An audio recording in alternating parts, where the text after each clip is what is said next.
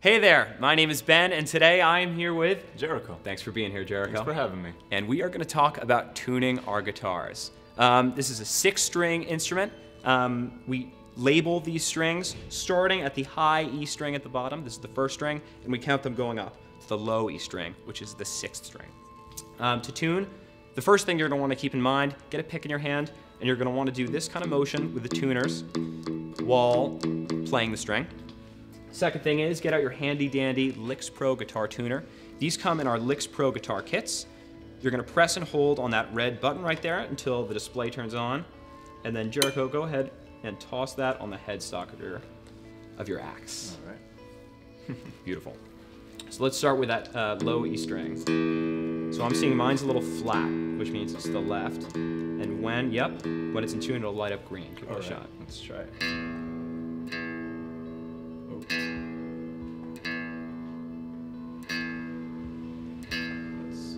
There it is. Oh, went green for a little bit.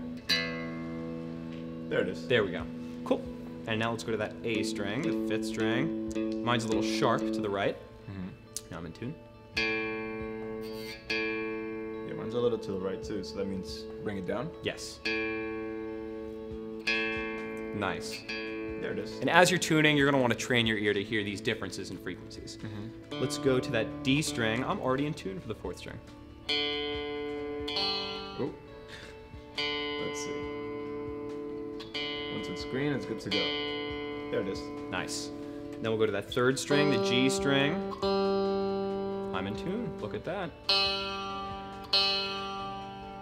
There it is. Pretty good. And even though some of these strings are already in tune, it's super important to tune up before you play each time, just to ensure that you're getting a proper sounding instrument.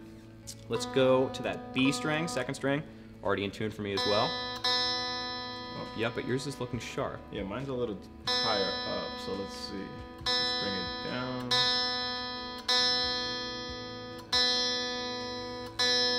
There it is. It's in Nice. the middle. Lit up green. And then we'll go to that high E string. I'm a little flat, and then we go.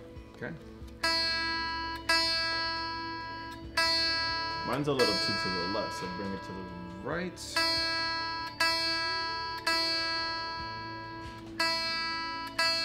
There it is. Perfect. So now let's give that a nice open strung, just to check. Nice, sounds good. And let's choose a chord. How about a G bar chord to test that everything's in shape? Right. Nice. Nice. And just like that, you're tuned up and ready to start playing. Have fun.